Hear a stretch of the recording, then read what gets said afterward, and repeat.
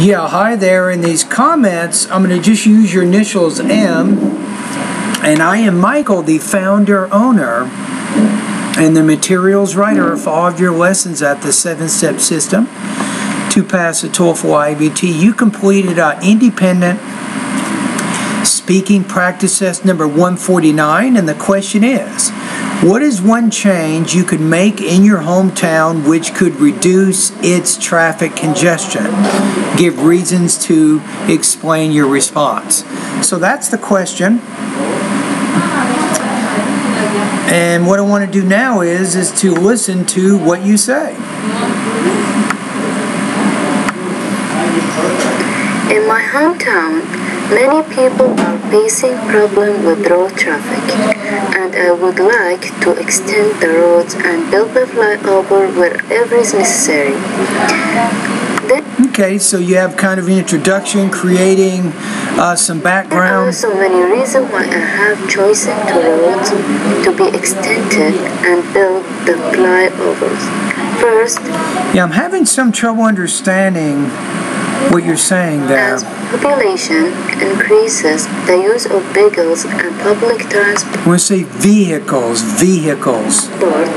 increases, and that leads to heavy traffic and stuck over the signals. Second, so many accidents are taking place.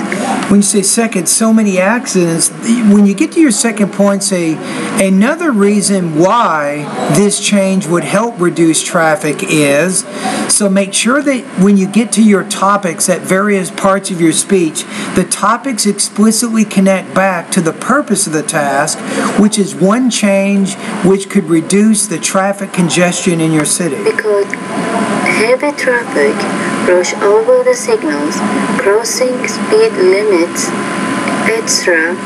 And last, as we know that time plays a crucial role in humans' life.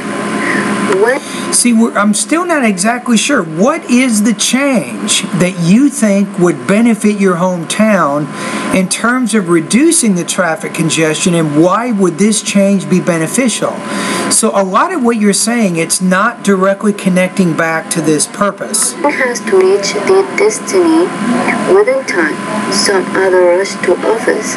Some are going to attend interviews, emergency ambulance, to catch a train.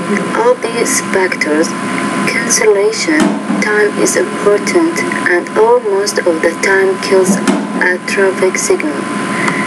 Yeah, but how do these things affect the traffic congestion, specifically in reducing the traffic congestion? That's the argument you're trying to make, but what you're saying is not really directly connecting back to that purpose. Because a traffic signal due to increases in vehicles and then roads.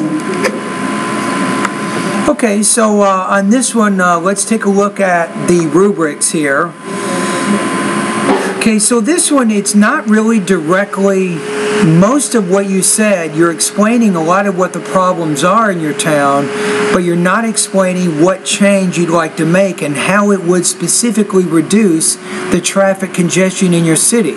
So you need to connect what you're saying back to the purpose of your task, and I'd like to have you take a look at speaking lesson number 7. One thing that you can do that can help you stay on task better and organize yourself better is to repeat or rephrase key terms from the speaking prompt, which you didn't do.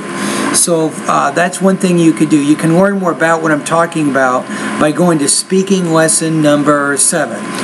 Now, overall, you, aside from a few words I couldn't understand with your pronunciation, for the most part, you're speaking fairly clearly. You're demonstrating fairly strong grammar and vocabulary proficiency, but your topic development is weak because you're not really directly addressing the speaking task. Your score here, I'm going to give you 2.16 out of 4, 17 points out of 30 on this particular practice test. Now, for the purposes of our class, 17 points out of 30, let's take a look. So 2.16, if you go to the final exam, go to page 3 in your syllabus, speaking final exam. So 2.16 is going to give you a 75% on this assignment. All right, anyway, thank you very much.